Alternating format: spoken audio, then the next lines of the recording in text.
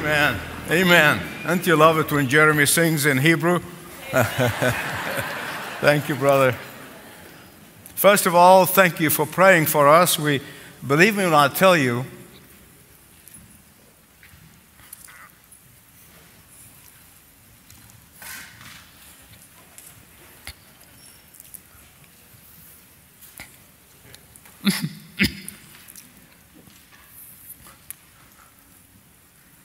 that we know and we feel your prayers. We get lifted on the wings.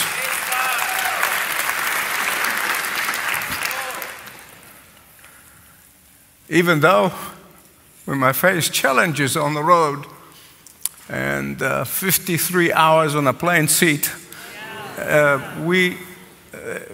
health even crumble for a few days, but we recover so quickly because we know people are praying for us. Amen.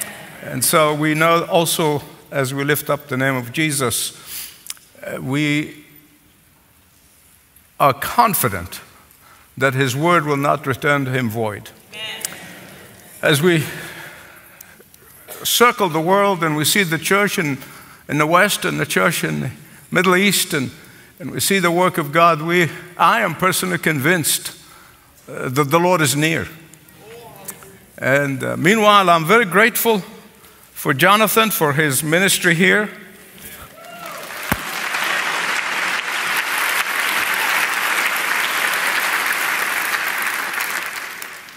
He will soon be Dr. Jonathan Youssef.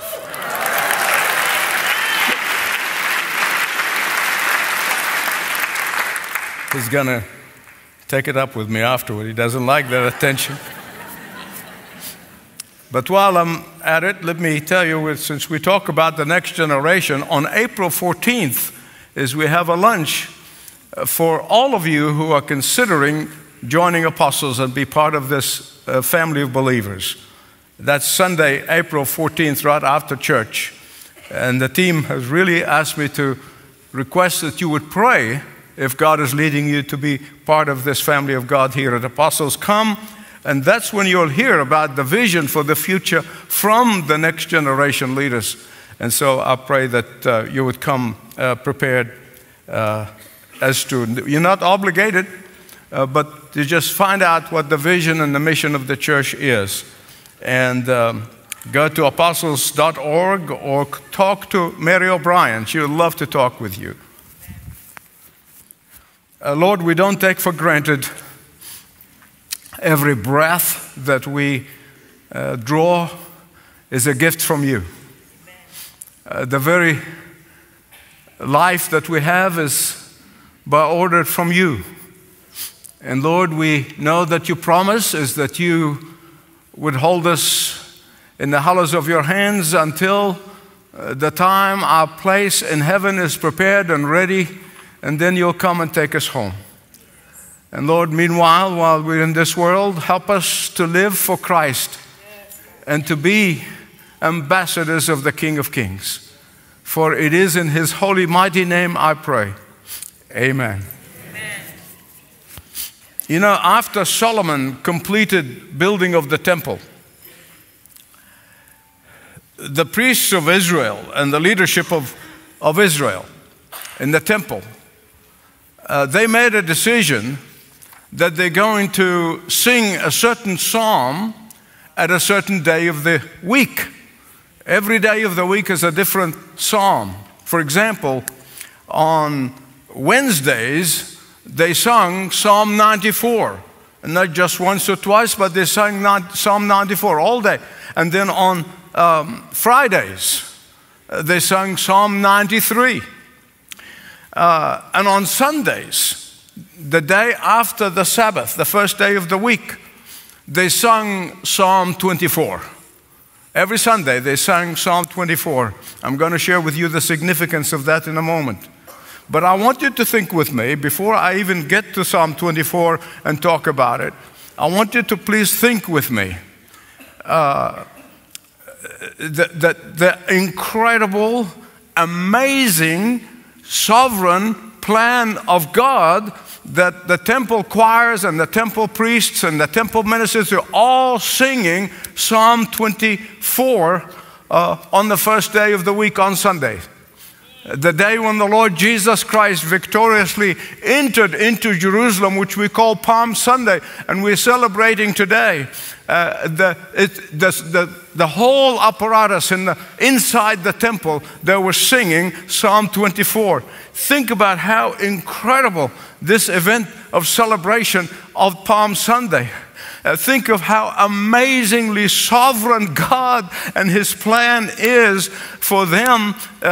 As the children were singing outside in the streets of Jerusalem and waving palms and saying, Hosanna, who comes in the name of the Lord, that inside the temple, right inside of the entire religious apparatus is singing Psalm 24.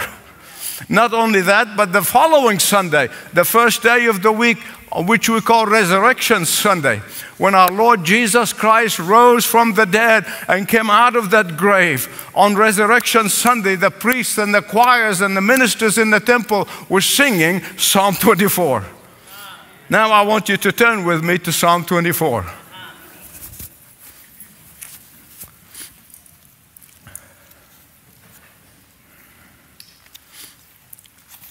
I think we're going to have it on the screen as well.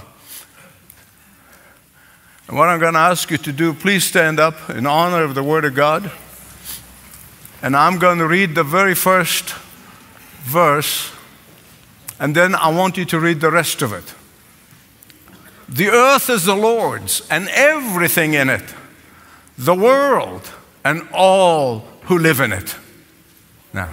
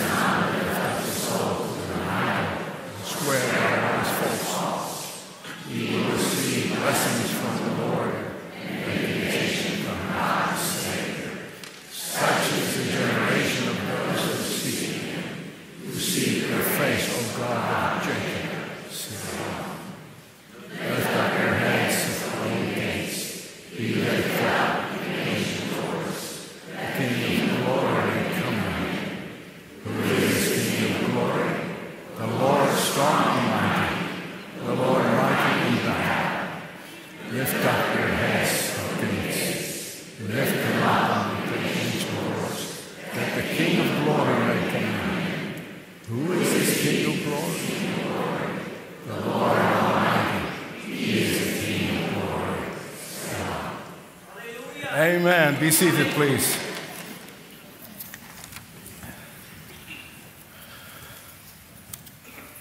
Having covered every aspect of Palm Sunday through the years, this is the one thing that is left for me to do, and that is Psalm 24 that was sung in the temple on Palm Sunday. And I pray that you will be blessed by the Word of God as I am blessed by preparing it. I want to give you a very quick historic context to this psalm, because without understanding the history behind it, it may not be as effective in understanding it. The nation of Israel lost the Ark of the Covenant to the Philistines, the enemies of God's people. And just to give you an idea, that ark was in a huge box. It was a small box, really, probably 4 or 5 feet by 2 or 3 feet. And inside the Ark of the Covenant were 3 items. First, there were the 10 Commandments, the tablets of the 10 Commandments that God gave Moses on Mount Sinai. And the other item that was in that box that called the Ark of the Covenant was a jar of the manna that God rained from heaven to feed His people in the wilderness before they went to the land of promise. And in order to remind them of God's provision, he commanded Moses to preserve a jar of that manna that God's provided in the wilderness. The third item was the staff of Moses that he used to literally open the Red Sea for God's people to cross over. And God specifically told them to keep that Ark of the Covenant in their midst. Why? Because the Ark of the Covenant represented the presence of God among His people. Now that's a key word, represented. It is a representation. It doesn't mean that God is in that box. No, that it is a representation that God is in the midst of His people. And so think of their devastation, think of their agony and their feel of loss when the Philistines came and hijacked the Ark of the Covenant and took it back to Philistine. Don't miss this, because this is really important. The power of God was not in the box. Are you with me?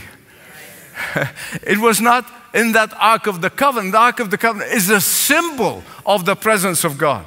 That symbol had no power in itself any more than the bread and the wine that we have at communion have power in themselves. The power was where? It was in the representation. The power is in the symbol that they represent. So when superstitious Philistines saw and understood the power of the presence of God among His people represented in that ark, they thought, well, if we can hijack that box, if we can hijack the Ark of the Covenant and take it to our land, we have power too, and we can have victory too. They thought, well, if the God's people are having victory over them because of the presence of that box, so they want to take it and get that experience. So they took that symbol of the power of God. The symbol. Remember, I keep repeating this, it's important. The symbol. But there's more. The Ark of the Covenant did not only represent God's presence, but it represented Israel's loyalty to God. It represented the very security in their lives and the life of Israel as a nation that belongs to God. But for 7 long months, the Israelites were separated from the symbol of the presence of God in their midst. For 7 long months, the enemies of God's people, the Philistines, kept that Ark of the Covenant in their midst. If they hijacked this Ark of the Covenant, they thought they can hijack Yahweh's power. Beloved, listen to me. There are so many churches today, they go and play church, but they have no power of the Holy Spirit of God in them. But instead, the ark, which was a blessing to Israel, which was a secret of power to Israel, has become a curse to the Philistines. It became a source of destruction and pain and suffering and illness. I want you to think with me. Please think with me. The very source of blessing to God's people has become the source of a curse to the enemies of God's people. Beloved, the New Testament, we know, and the Word of God tells us that the cross for the unbelievers is foolishness. But for those of us who believe, is none other than the power of God unto salvation. Finally, after 7 long months of destruction and suffering in the Philistinia, they finally said, take it back, give it back to them. We don't want all these illnesses, we don't want all this pain, and we don't want all this suffering. Take it back to the Israelites. And as you can imagine, of course, the day of the returning of that Ark of the Covenant to God's people, it was an extremely day of rejoicing. It was a day of celebration. It was a day of thanksgiving to God And so in the midst of this unspeakable joy, King David sits down under the inspiration of the Holy Spirit, and he writes down the Psalm 24. He's celebrating the presence of God and joyful thanksgiving in the midst of his people. So I want to tell you three things about this psalm, just to make it easier for you to follow. Three things. Psalm 24. This is a psalm that we just read that was sung by the priests and the choir and the ministers in the temple every Sunday. And they sang it specifically on Palm Sunday and on Resurrection Sunday. So the first thing that our Lord wants us to know from His Word is this. It is His declaration of His ownership of the universe, verses 1 and 2. Secondly, the Lord's greatest offer of salvation to humanity, verses 3 to 6.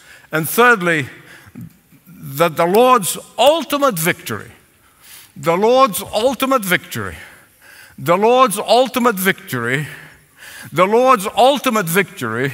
No, I'm not stuck. I just want to make sure that you get it. The Lord's ultimate victory is absolutely inevitable. Amen. Verses 7 to 10. Let's look at this very quickly. The Lord's declaration of His ownership of the universe. Verses 1 and 2. The earth is the Lord's. I love the old English translation in King James. The earth is the Lord's and the fullness thereof. And the fullness thereof.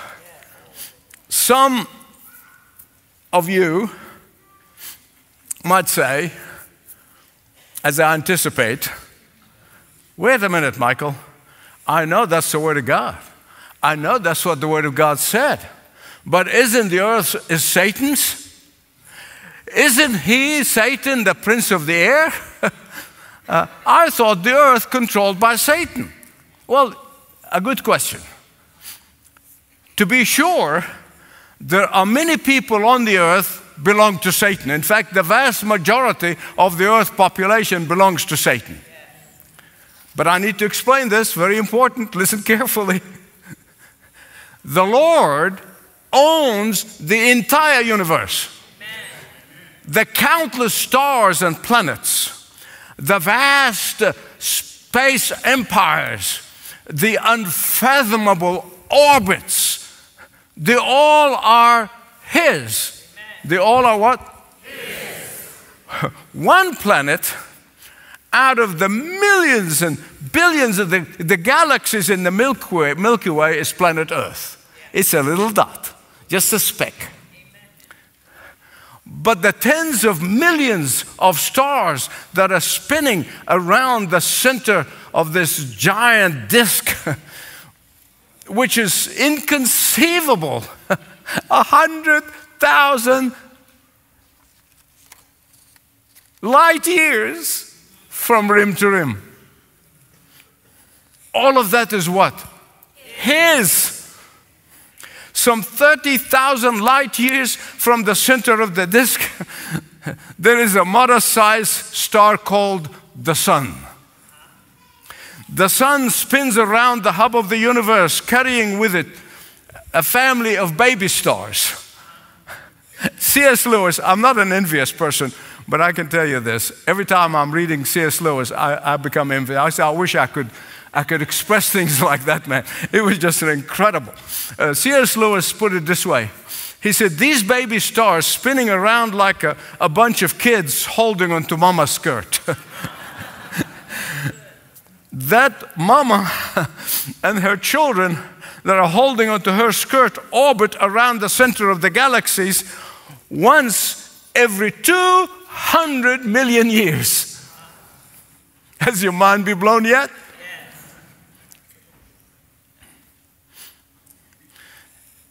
And then you find a teeny weeny brain professor whose brain probably no bigger than a walnut. And stand up, arrogantly say, I don't believe there is a God. Right. One of these baby planets holding onto Mama's skirt is called planet Earth. C.S. Lewis again called this planet Earth the silent planet, for it has no song. Others call planet Earth the sobbing planet because it's filled with sorrow and cries and agony, because it's filled with violence and bloodshed, because it is filled with sin and rebellion. It is filled with sleepless nights, anxious people, and worried people everywhere. Yet the maker, the creator, and the owner of the whole universe focuses just on one planet. One of them, and that's Earth. The tiny speck. Why? Why not Mars? Why not Mercury? Why not Venus? Why not Saturn? Why not Neptune? Why not one of the others? Why planet Earth, which, as I said, a speck in relationship to the sizable planets? Simply because, are you listening? Say amen. Amen. Simply because there is nowhere in the universe does God need to assert himself and his ownership as he needs to do with planet Earth. Amen. Long before Adam and Eve in the Garden of Eden, long before the serpent in the garden, long before creation, Lucifer, the angel of light, who reflected the light of the throne of God, Lucifer, who served at the throne of God, he rebelled against God. And he thought he'd conduct a coup d'etat against God and take his place. He was thrown out of heaven. And he wanted to have his domain to be the earth. But he couldn't. He couldn't. Until Adam handed him the deeds of the earth when he sinned and rebelled against God. He handed it to him. And that is why God had to reinstate his authority on planet Earth. And that is why God had to rescue planet Earth from the foreign invaders of his property. And that is why 2,000 years ago, on the hill called Calvary, the earth was restored back to the Lord, its rightful owner. Please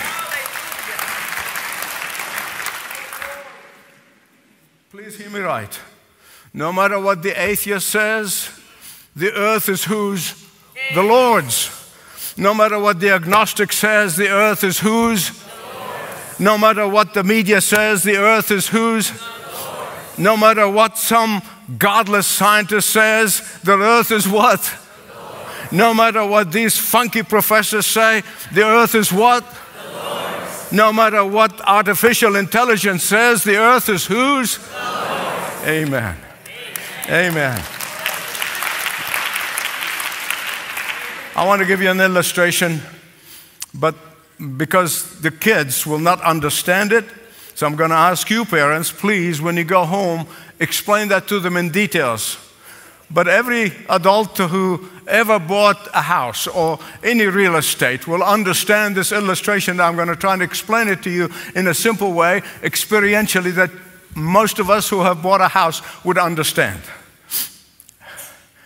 When we buy a house or buy any real estate, we go through what they call title deed search, right?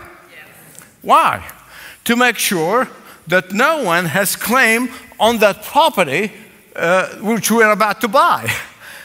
And then even after we buy it, after we buy that house or the real estate, because we buy title insurance because we want to insure this particular property against any false claims that a person may have on that property.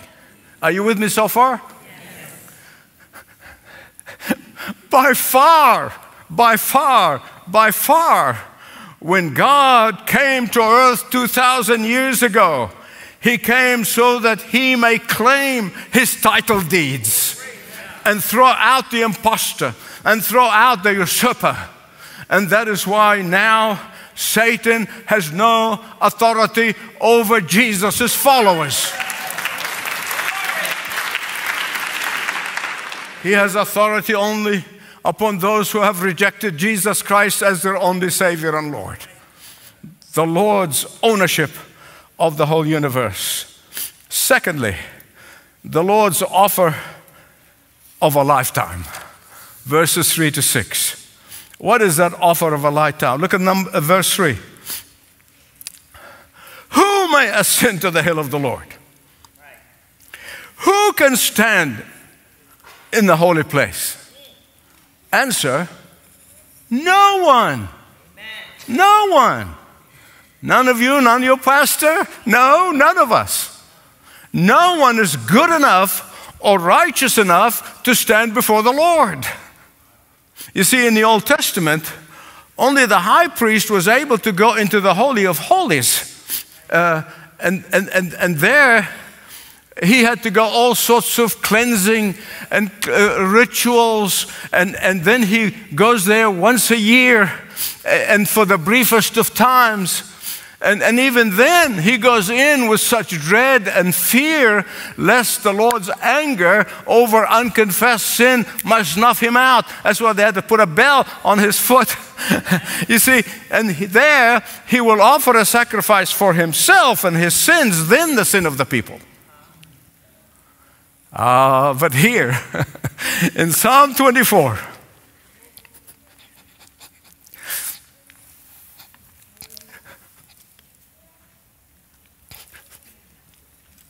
David looks forward with the eyes of faith.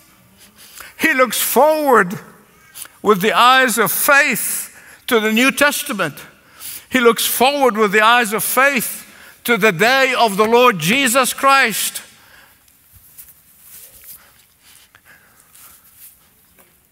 And when the Lord issues that greatest invitation, whomsoever come, the exclusive Christ is giving an inclusive invitation. And so the question is, who can come to Christ? Verses 4 and 5 gives us the answer. Every repentant sinner, every recipient of the grace of God, everyone who would come to Jesus and crown him Lord of his and her life. Question. What evidence do these people who come to Christ should exhibit? Listen carefully. The evidence of being washed by the blood of the Lamb. The evidence of being forgiven of all of our sins by Jesus Christ. The evidence of inward and outward obedience to Christ. The evidence of their thirst and hunger for righteousness. The evidence of having the righteousness of Jesus Christ imputed on them. The evidence of inward transformation of life. The evidence of a desire for holy living. Evidence of deep love for Jesus. Those are the evidence. Those are the evidence. You know, the sad thing for me, especially as I circle the world and as I see things,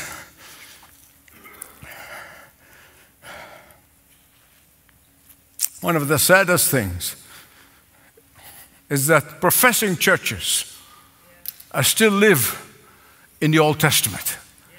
As if they're in the Old Testament. You say, what do you mean by that, Michael? Well, they profess with their lips, but their heart's far away from Him.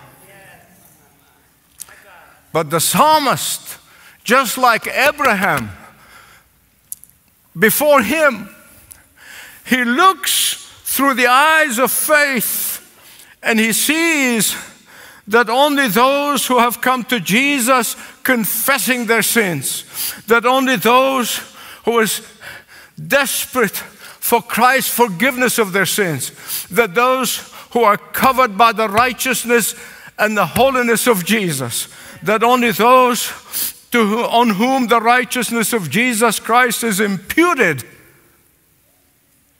will come to him. The Bible said, only Christ can wipe away our sins permanently. Permanently. Only Christ removes our sins permanently. Not just once a year like in the Old Testament, or didn't have to go through the process all over again every year. No, no, no. Only Christ can permanently remove our sins and the wages of our sins. Praise God.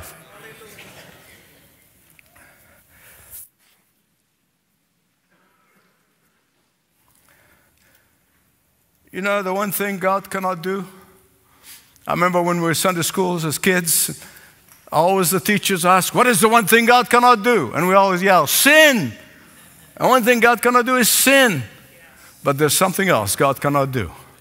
If you're listening, say amen. Amen. Because if you're not going to get blessed your socks today, there's something wrong with you. Do you know what the one thing other than not sin God cannot do? He cannot remember the sins of repentant children who come to Him in repentance and faith. He cannot remember the sins of everyone who is born again. What does that mean? It means that God gets some sort of an amnesia. Right? No, that's not what it means. It means that He will not hold our sin against us in the day of judgment. Once you are justified, once you are redeemed, once you are adopted into His family, He does not keep a ledger. He does not keep a ledger on His own redeemed children. Praise God. Now, beloved, the Lord's ownership of the universe actually makes Him to be the only one who can offer this offer of a lifetime, eternal forgiveness, and eternal life in heaven with Him. The Lord's ownership of the universe, the Lord's great offer of salvation, and thirdly, the Lord's conquering and winning victoriously is absolutely, categorically inevitable. Now, can you say the word inevitable with me? Don't imitate my accent, but you can do it your own way. Can you say inevitable? Inevitable. Praise God. Even some of you start speaking with an accent like me. Verses 7 to 10. Look at these three verses. The psalmist asked the question and answered it twice. He asked the same question, answered twice. Did you get that? Underline them in your Bible. In fact, 5 times he affirms the coming, conquering powers of Jesus Christ. 5 times. As if to say, did you get this? Did you get this? Now, did you get this? Hello? Did you get it? That's what he's trying to do here. I'm serious. I'm dead serious. That's how it comes across. Who is the King of glory? Twice he asks the question. Who is the King of glory? Answer, the Lord strong and mighty. The Lord mighty in battle. Then there comes a second question. As if to say, please hear that right. Hear me right? He says, that's why I got it from the psalmist. He said, did you hear this? Who is the King of glory? As if to say, I want to make sure that you understand this. Get it. As if he's saying, let me say it again, so that hell may tremble, so that the devil might tremble, so that the enemies of Christ may tremble. He is the King of glory. He is the almighty conquering King of glory. Oh, beloved, please listen to me, listen to me. The world might be going to hell in a basket, but we have a conquering King coming.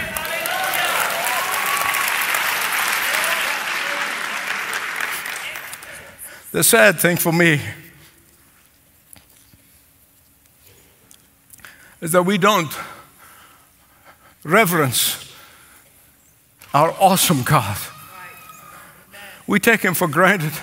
Some people treat him like the little pal down the street. We don't tremble before his majesty. And that is really the core of our problems.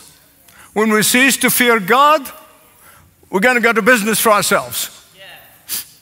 Make no mistake about it, the day is coming, and I believe it is sooner than many of us think, when the whole world will tremble before the majestic power of Jesus. And listen, since I started, might as well let me finish. The reason in the Western world, and I'm familiar with it, I'm very familiar with it. The reason we have insipid churches, insipid Christianity, and insipid worship, and insipid living is because we have lost sight of the conquering King. When we think of our King going to the cross and dying and then buried, then on the third day he rose again with his omnipotent power to defeat death once and for all. That should make us tremble before his majesty. Now you ask why? Why? Why did he do this? Why did he leave the splendor of heaven and come to earth, die on a cross, rise again? So that he may win the battle for us. So that he may win the battle for us. So that he may be able to say, it is finished. So that he may be able to stand before his Father in the center of the universe. And he says, Father, I've accomplished everything you asked me to accomplish. Father, I defeated Satan on the cross. Father, I've fully obeyed you and obeyed your will. Father, I have arrested the deeds of planet Earth from Satan. Therefore now, I receive from you all of the glory that belongs to me. Who is the King of glory? Lord Almighty in the battle. Who is the King of glory?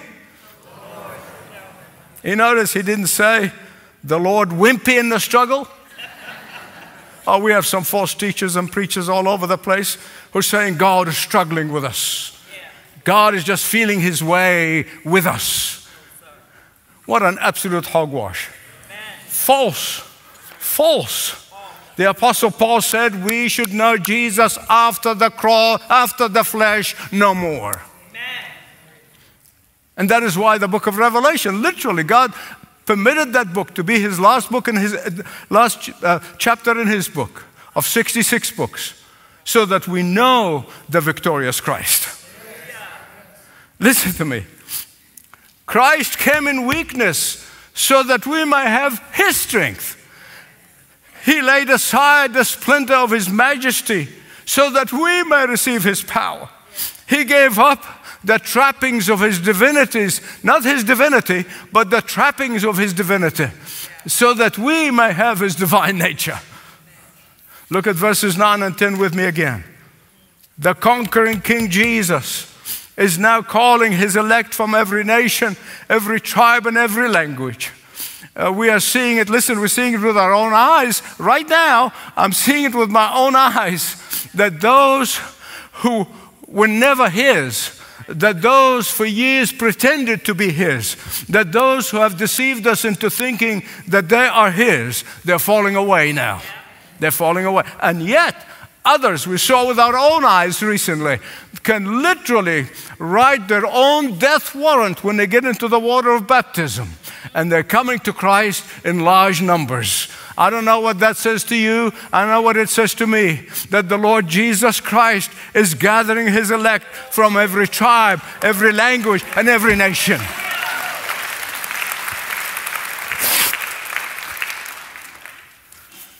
It tells me that the return of our conquering King is nearer than we think. The return of our conquering King is at the door. The return of our conquering King is about to sound the trumpet. The return of our conquering King is about to take place. Let me ask you this, and please answer the question to yourself. Does this thought thrill you or frighten you? Answer it, please, to yourself. Answer it to yourself. Does this thought get you all ready and excited about seeing the conquering King and joining in the parade, or does it make you fearful and frightened? That question only you can answer to yourself. I pray to God that everyone at the sound of my voice would say, "Come, Lord Jesus. Come, Lord Jesus. Come, conquering King. Come, conquering King." Stand up to your feet.